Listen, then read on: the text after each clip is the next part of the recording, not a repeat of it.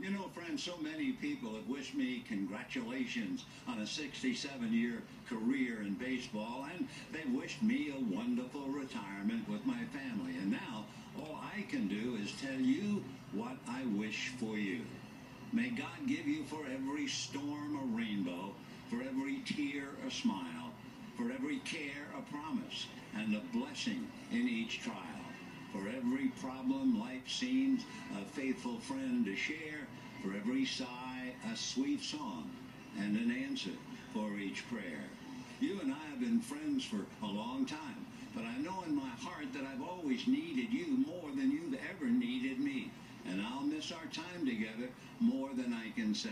But you know what? There will be a new day and eventually a new year.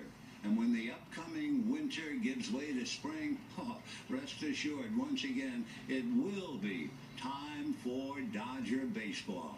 So this is Vin Scully wishing you a very pleasant good afternoon wherever you may be.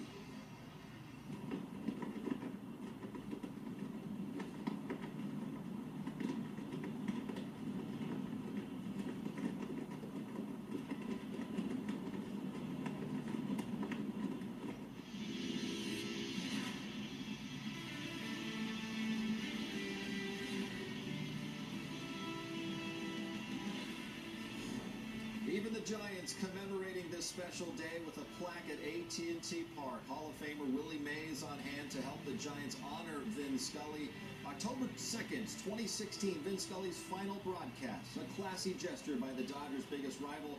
The fans in San Francisco were trying to get photos. All were given large cards to hold up during the game that read, "Thank you, Vin," on Vin's final day at the office. I was thinking, sitting in the booth talking to Willie, who would have ever think that little red-headed kid with a tear in his pants, shirt tail hanging out, playing stickball in the streets of New York with a tennis ball and a broom handle, would wind up sitting here 67 years of broadcasting and with my arm around one of the greatest players I ever saw, the great Willie Mays. There are miracles, aren't there? Right. Let's go back to this one. Wow, what a day. Hello, everyone. Welcome to Access SportsNet Dodgers, brought to you by your Southern California Nissan dealers. I'm John Hartung, alongside Orel, Hershiser, Jerry Hairston Jr. It wasn't quite the send-off we saw for Vin Scully last weekend at Dodger Stadium, but part of me, Orel, thinks that the 9-year-old Vin Scully would have liked the result today, a kid who grew up a Giants fan and had a chance to see the Giants finish one off against the Dodgers today. Yeah, this has been quite a day, and it was a great day for Vinny. It's hard to keep the tears back and the lump in your throat right now, and Vinny always said, if you want to make God smile, tell him your plans, but we hope for Vinny that all his plans come true, and I know God smiled over this man for 67 years to be the Dodger announcer, to be an announcer across this nation, and God is smiling down on him today. How many of us get a chance to live our dreams?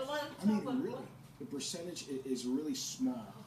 Vin Scully got a chance to live out his dream as a broadcaster for 67 years, did it for the very best organization, the Dodgers, and that little boy, 9-year-old, 80 years to the day, he ends his career. Congrats. So now Vin Scully can enjoy the playoffs at home like the rest of the fans out there, and hopefully cheer on the Dodgers as they try to win for Vin and get back to the